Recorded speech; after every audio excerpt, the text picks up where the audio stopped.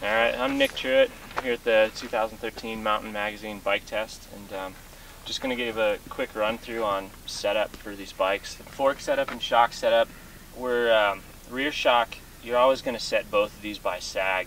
So what you do is you get your pressure, you're going to check your air pressure in the front. Typically on a Fox fork, it's hard to say exactly like a number or an equation to figure it out, but it's roughly 40% of rider weight. So if you get about 40% of your rider weight in there, like I run about 70 psi in my front. So you get that, get your pressure in there set, then go to the rear. A lot of the shocks, they're each going to have their own little spots to put air in, but this one varies a ton. On a Yeti, even across the board on a Yeti, there's 5, 10, 15 pounds difference from bike to bike. So this one, it's going to be purely by sag. A lot of them are close to rider weight, so that might be a good starting point if you have no idea. So get rider weight in there. On these bigger travel bikes, like this thing's a 5-inch bike. We've got some 6-inch bikes out here too. We're probably looking for about 20% sag.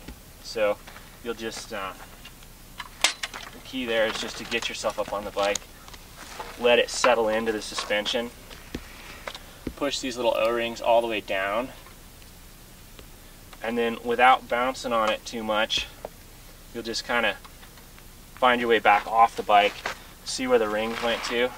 This one happened to be ridden by a really light rider. I've got probably 30% sag there, so we'll probably reduce that a little bit. I'm going to have to add just a little bit more pressure and get those rings probably somewhere in there for this bike. So those are the basic things we're looking for. There's other adjustments on here. As you get more into it, I push down on the front fork and try to get my rebound adjustment right. So rebound is how fast this fork is coming back. So when I push down, that seems pretty good to me. If you want to adjust that to make it slower or faster, the adjustment's down here. So if I go plus with rebound, that's making it slower. So if I crank this plus all the way, like righty-tighty, I push down, the fork comes back super slow. So we're looking for kind of personal preference here again too. If I come all the way out, this thing's going to be kind of just like pogo stick. So somewhere in the middle, find your happy medium. That's a little slow for me. So we'll call that good. And then on the rear, you've got a rebound dial, this little red dial right here. So make sure this is all the way open. So we've got climb and descend with this blue lever. So there's descend. Trail is in the middle. Climb is going to be the least amount of movement. So get it all the way in descend. That's the most movement. Then just push on it and see how that rebound looks compared to the front. So kind of push on that. This seems like it might be a tiny bit faster.